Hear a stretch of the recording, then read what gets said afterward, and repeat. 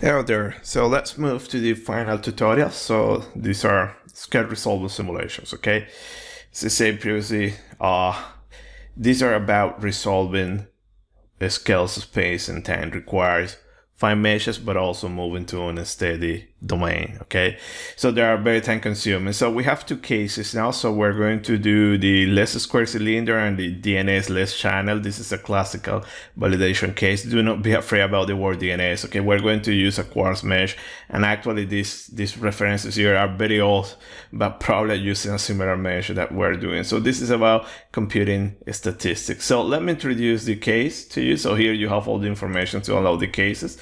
So basically this DNS channel this is what we're going to do. So what you see here, this is a fine mesh, okay? This is about 2 or 3 million cells, I don't recall. So you see that we're resolving very well these structures here close to the wall. So this case is running a shear Reynolds number based on the shear velocity 590. So this is like 20 times to get the normal Reynolds number, so it will be like 10,000. It's a turbulent flow, and we have these fluid properties with these domain dimensions, okay? So under these conditions, this problem, okay, this case have an analytical solution. The shear stresses at the wall should be 1 Pascal, okay? And when we run the case and the measure that I'm going to give you, okay, the quartz one, you will see that there is an error about 10%. So this is a very nice case because you can also see the influence of the mesh resolution in your solution, okay? So if you reduce the mesh and get something wall resolving, because I'm giving you a wall modeling mesh, you will see that those results likely will improve, okay? So these are our domain dimensions, okay? And here, this is the mesh. This is the fine mesh. This is not the one that we're using. So see that we have a good definition in all the directions, okay? And this is the solution that we have. So we're going to get DNS-LES, okay? The setups are straightforward. We have seen in the theory that it's not like in runs that you need to take some assumptions here. Just set up the model, and everything depends in the mesh and in the time step. So see that solutions are very similar, okay? And again, we look at the DNS-LES, also very similar structures, okay? So by the way, boundary conditions, what we have here, all these walls are periodic, so we have a pressure gradient, okay? So I will show you how to set up that pressure gradient in Fluent in the case setup. And it's using engineering applications, we're not interested in instantaneous behavior, we're interested in average behavior. So when we average the solution, and remember, when you do this stuff, you need to compute unsteady statistics, okay? It's not just looking at this, you need to enable unsteady statistics. See that we have all these figures, and see that there are some differences, okay, clear to the eye. Okay, so we have DNS-LES and run simulation. So there are some differences, but then when we look at the solution that we know that the wall should be 1 Pascal, see that the run solution is basically getting the exact solution, the right solution, okay? So the model can be created, kind of being calibrated to get that. And then as you look at the unsteady statistic, okay, these are mean values. We have something that is your average will be about 1 Pascal, okay? But it's interesting that when we run the simulation, these runs will be incredibly fast. This one, you need to let it run for really long times, okay? So this is the advantage, and this is why I mentioned that runs still is the workhorse of Turbulence modeling CFD, okay? So here we have remember that to do this one, when you run this one, you need to do a lot of sampling. So here, for instance, you have the channel, you put a line there, and you start to gather all the information passing in this line or in probes and points, okay? So something like this. So by the way, here we're looking, this is a quarter mesh, okay? It still is finding that the one that we're going to use, but it's quarter than the previous results. But see that we're sampling these lines and we're gathering all the information. So look at the average profile here, and then you see the fluctuations in all directions, okay? So you have all the, well, here we have velocity magnitude. I'm not plotting the fluctuations of the dimension, but all directions we're going to have fluctuations, and those fluctuations are then using those fluctuations we can compute the Reynolds stresses. And we take a look at the iterative convergence here. So DNS-LES and the theoretical values, see that it is asymptotically approaching there. There is some difference here, but probably about 80,000 iterations is taken to get to that value. Instead, the runs is just about 3,000 iterations already. We are in perfect accuracy. Okay, so this is the advantage of using run simulations. Okay, and here you have some timing. So when we compare, also we go and compare the values, is DNS-LES and runs. Okay, so runs say the error is 0%.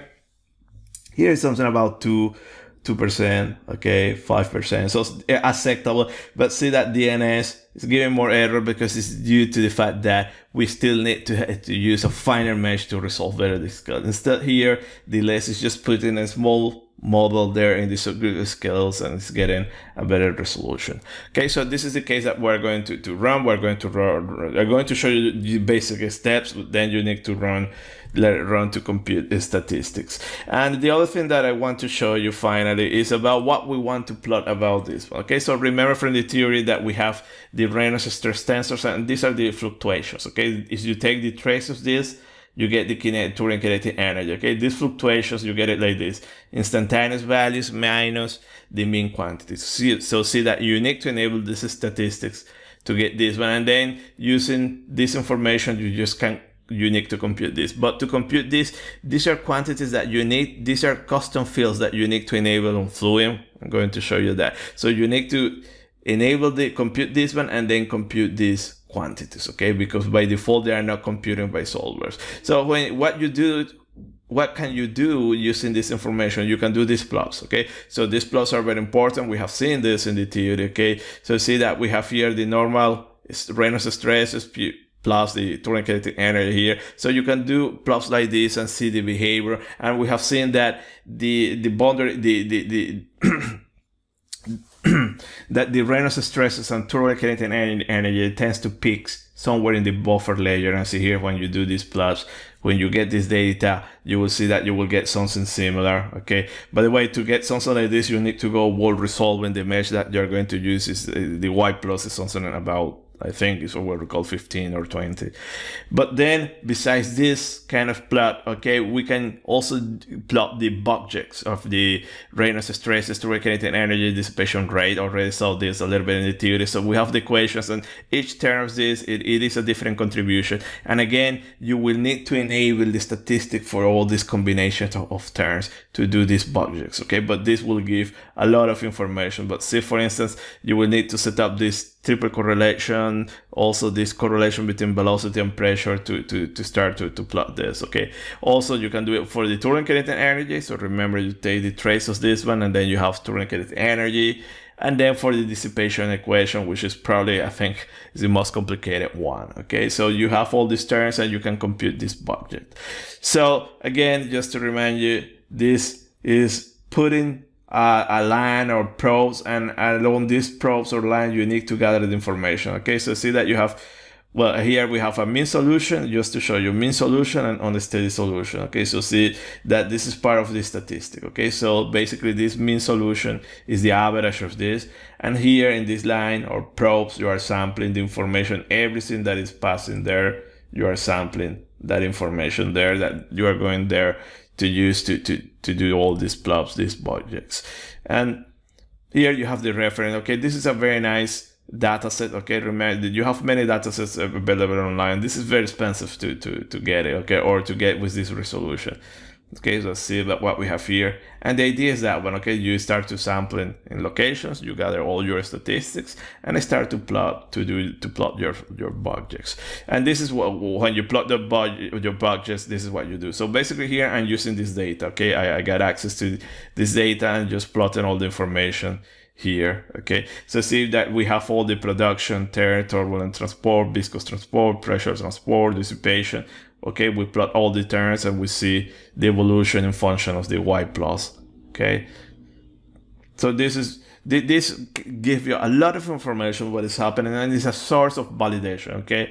This is basically, it's not a practical engineering application. It's something that we use, okay, simply just to develop models, calibrate models, or develop new wall functions or new equations to see the behavior close to the walls, okay? So this is the plots that you can do, okay? So this is probably the most important one, the one I show you also. this correspond to, it will correspond to, let me go here to at the beginning, will correspond to this one. Okay, it's a very important one, and probably instead of plotting all this budget, I think that is more than enough to get this one. These are the Reynolds stresses, so see that in function y plus. So here we have in the scale from 0 to 100, and here 0 to 1000, and see what happens. You have all your Reynolds stresses.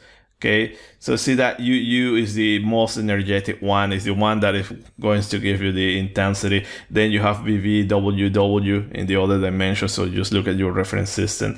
Okay, these are the normal Reynolds stresses. And then we have this one, this is the one responsible of the mixing. Okay, so UV, and that is negative. Okay, we saw in the theory that this one is negative. This is the one that is going to generate the mixing, the shear in your boundary layer. Okay, so see that you have it negative, and then you have the other two contributions that they are very small. So often when you see this plots, many times the people doesn't plot this because they are very small here, and plotting and multiplying by 100 just to see and see that it can be positive, negative. Okay, and then you have the total kinetic energy that is somewhere in between UU and the others. Okay, you have it here. So and see that is peaking, in this case, peaking somewhere about 15 or 16. Okay, so this is the problem with the buffer layer. Okay, the transitional layer is very energetic. We don't know what is going on there. So that's why when we're putting wall functions, we try to avoid this buffer layer. So we prefer to go here to the wall in the viscous layer, or go more than certain that we are in the lock region. Okay, that is more uniform. Okay, but this one is very energetic, and this behavior would change from physics. Okay, probably this peak would move a little bit to the top, to the bottom. Okay, according to the physics. So you have this very nice reference. Okay, and here I just start some plots. So just to show you also this very complete, that you have a very nice analysis. So all these plots you can do. So you can do different combinations. Okay, for all your equations.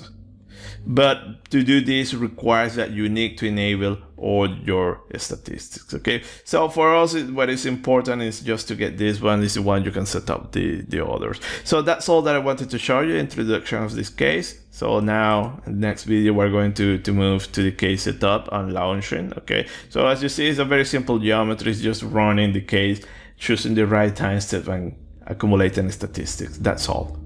Okay, thank you very much for your attention. See you next time. Bye.